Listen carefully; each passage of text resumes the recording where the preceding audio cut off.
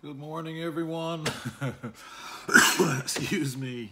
Just taking a little break before I head out to Mom and Dad's to help with some snow clearing. We've had quite the snowfall, and a great little story this morning.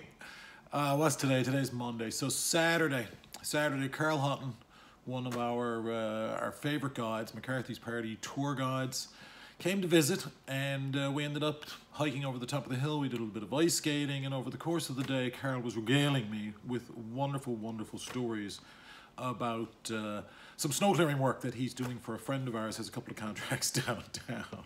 And Carl, you have to remember, and anybody that's traveled with Carl will certainly appreciate this. Anybody that knows Carl will appreciate it. Carl's a lot like Tom Sawyer, okay? And he can talk you into painting, whitewashing the fence because he makes it sound so much fun. And I agreed last evening to give them a hand and do some snow clearing downtown. And we ended up, look, when I first got down there, guys, I wasn't into it very long, and I was, holy suffer, man, this is hard work. And then I'm kind of shaking my head and I'm thinking to myself, what have you gotten yourself into? Like, seriously, dude, look at you. Right, you're down here shoveling snow in downtown St. John's. And then I started thinking about it, guys, man, just go home out of it.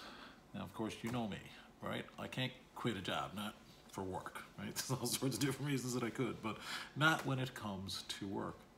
So I put my head down, and then, of course, when your head is down, you get to thinking, right? Lots of time to think when you're only pushing a shovel. And I started to think about Tom Sawyer and Huck, and I started thinking about the opportunity that Carl presented, the same as Tom Sawyer would have. Because without the Tom Sawyers, without the Carl Huttons, we sometimes let life pass us by. Last night, listen, if you never took that trip down the river, if you never went on the adventure with Tom Sawyer, well, you wouldn't have met Aunt Polly, right? You wouldn't have met the Duke. You wouldn't have an opportunity to run a river with Jim. And last night, guys, and this is a big shout out to all the kids that we worked with last night. And I know you're not kids, but hey, we're all young at heart when it comes to shuffling. Gary and Jeff and Millhouse. There's actually a kid there. His name is Johnny. But he introduces himself. He says, you know, so everyone calls me Millhouse. I don't really. I said, you can probably guess why. And guys, he does. He looks just like Millhouse. A lot of fun, a lot of great shared stories last night. I made a couple of notes just to make this easier because I'm doing these in, as you can tell, one take. What else do you benefit from a Tom Sawyer? Look, Tom Sawyer got the fence fence painted.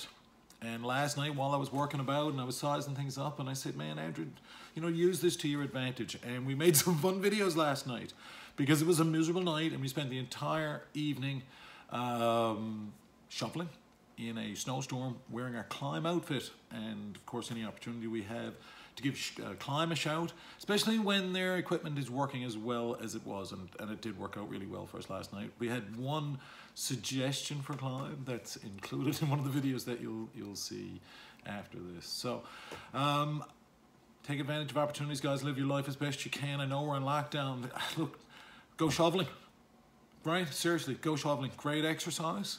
Right, great bit of company. Everybody was social distancing. We were working within the confines of what we're dealing with, right? And we all know what we're dealing with. And it can be maddening, but there are ways, there are opportunities for you to make the most of the situation. And you, like I said, embrace each and every one of them. Find yourself a Tom Sawyer. Thanks so much, Carl, Jerome, everybody. What a great opportunity. Thanks, guys.